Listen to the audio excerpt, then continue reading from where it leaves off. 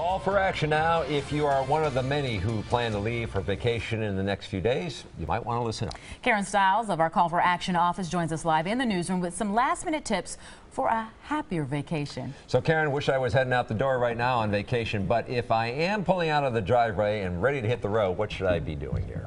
Well, Charles, when the time comes to leave for vacation, none of us want to think of what could go wrong to ruin the trip. But unfortunately, things can happen.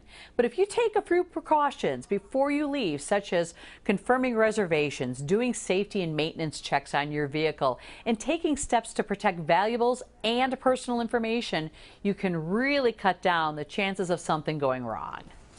All right, well, we all know that we should lock things up, but what should we be doing to protect our personal information?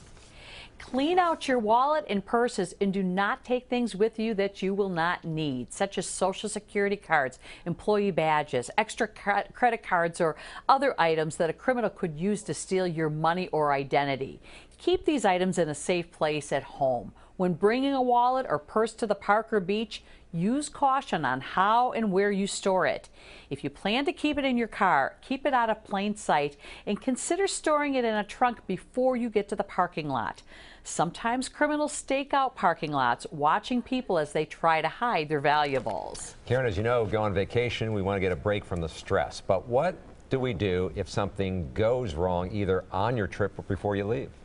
Well, have a plan B. Check out other accommodations. Consider renting a car and carry emergency phone numbers with you, including phone numbers for reporting lost or stolen credit cards.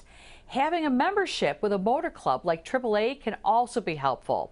These clubs generally have a 24-hour emergency phone number that you can call for roadside assistance, or they also have resources for locating hotels, medical facilities, and other help that may be needed. Charles and Shannon? Hopefully it will be a stress-free vacation. Thank you for the tips there. Need help with a consumer problem? Our Call for Action volunteers are ready. You just have to call the number right there, or you can go online. Just click on the icon on the front page of TMJ4.com.